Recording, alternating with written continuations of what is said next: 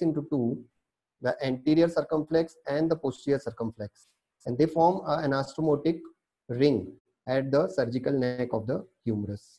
So it is important, the anterior and the posterior, they supply the humeral head.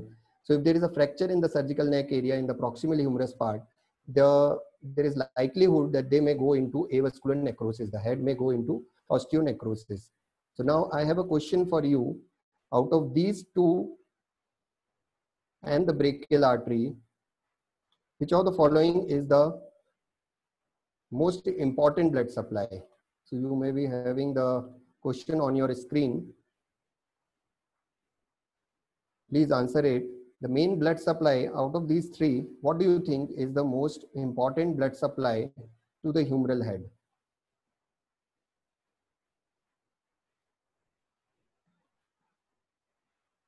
Okay.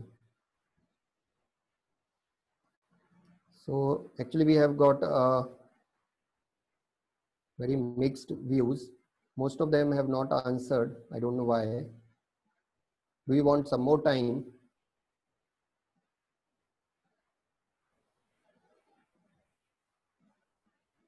Okay, I end and I will share the result. So you can see that 67% have answered anterior circumflex humeral and 33 have answered posterior circumflex and 0 for the brachial artery. Yeah, it's true. But the answer here is posterior circumflex humeral artery. Just remember this, it is important. In the initial days, it was the anterior circumflex humeral artery, which is the main blood supply to the humeral head. But recently this concept has been changed and it is now the posterior circumflex humeral artery. The original study was done in 1990 on the cadavers, when they have decided and they have said that anterior circumflex is the main artery which supplies the humeral head. Almost 70 to 80% of the humeral head supply. But nowadays it has been changed. So this is a new concept. This is an important MCQ. Please remember, it is the posterior circumflex humeral artery. It is supplying the entire head of the humerus, except for a portion of the greater tuberosity and posteromedial part of the head, which is supplied by anterior circumflex. Just remember, this is important MCQ for the FNB as well as in any other exam. The newer concept, posterior circumflex, is the important. In your textbook, you may have the answer anterior circumflex, but that is the wrong one. In the recent literature, it is now the posterior.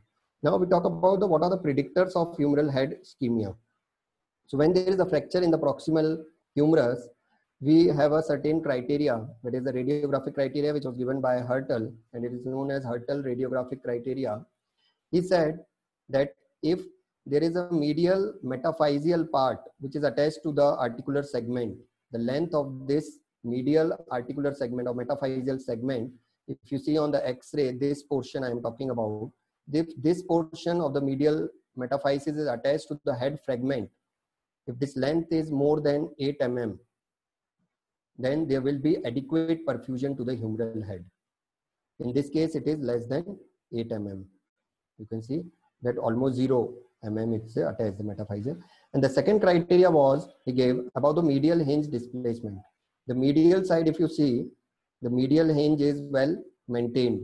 Whereas in this picture, you can see that the hinge has been displaced by more than 2 mm. So this is the criteria. If the metaphyseal extension is less than 8 mm, that is the length of the calcar, which is attached to the head portion. And if the hinge displacement is more than 2 mm, then there is more chances of ischemia to the humeral head. Okay. So we have one question in the chat box. Okay. So you have a question on Hertel criteria in Dipsicot. You can share that. What was the question? Yes, sir. Was it the same? The predictor about the ischemia? Okay, same.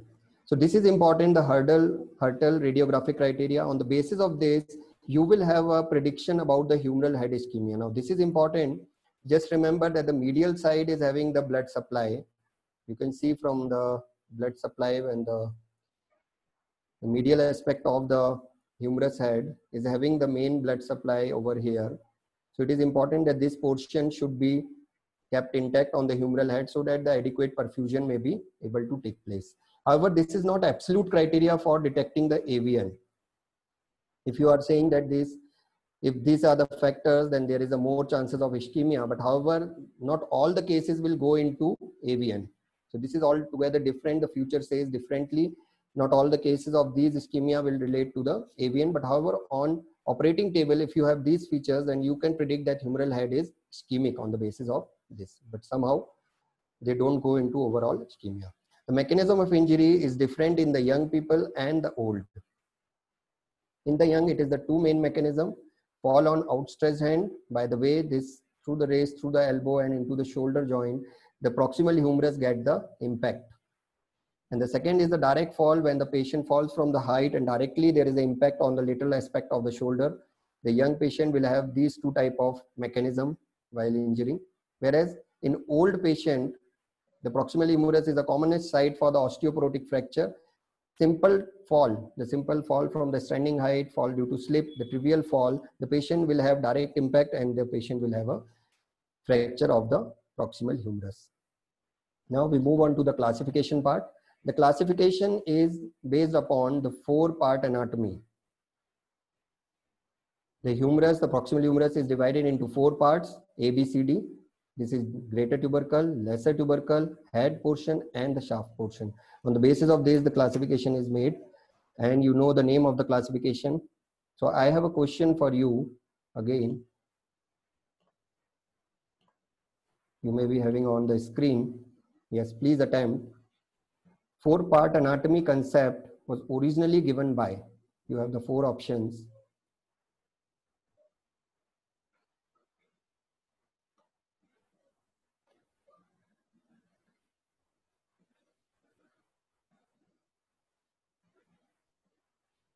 Okay.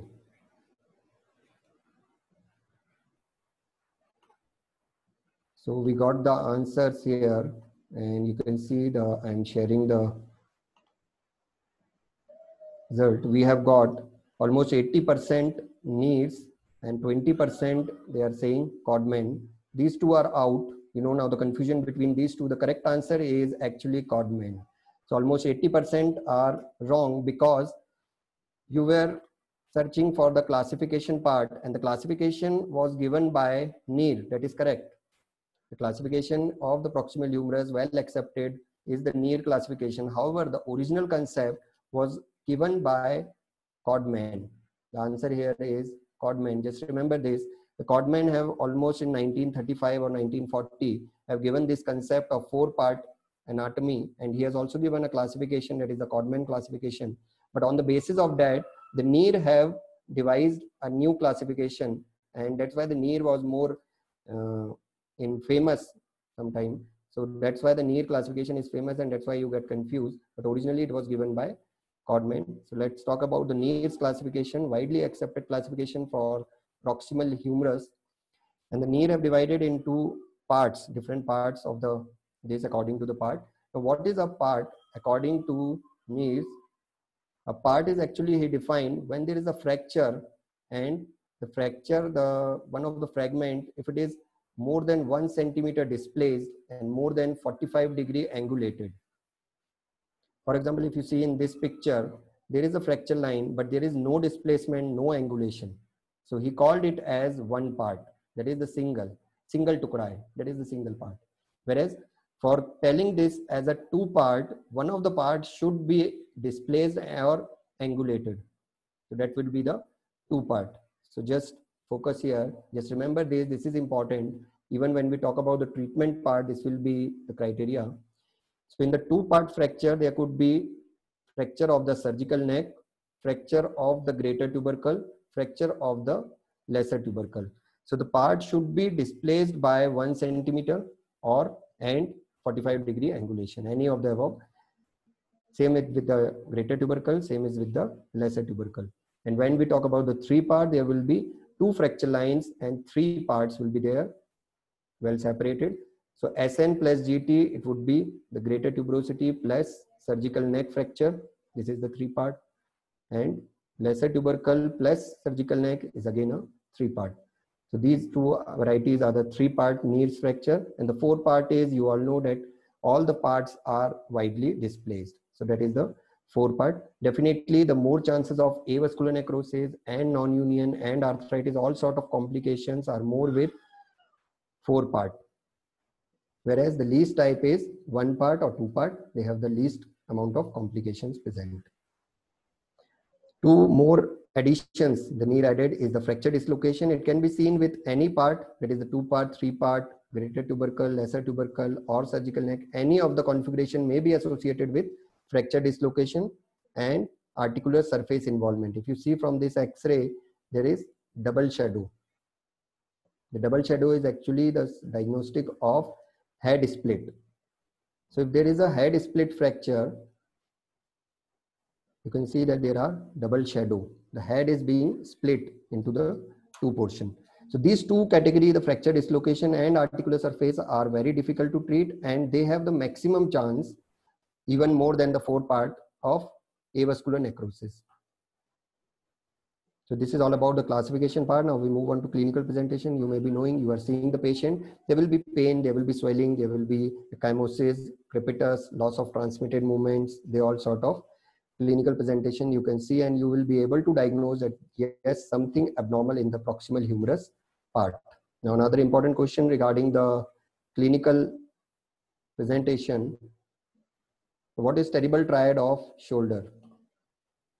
You may have heard about the terrible triad of elbow, but this is terrible triad of shoulder. So yes, please attempt. The question is visible on your screen.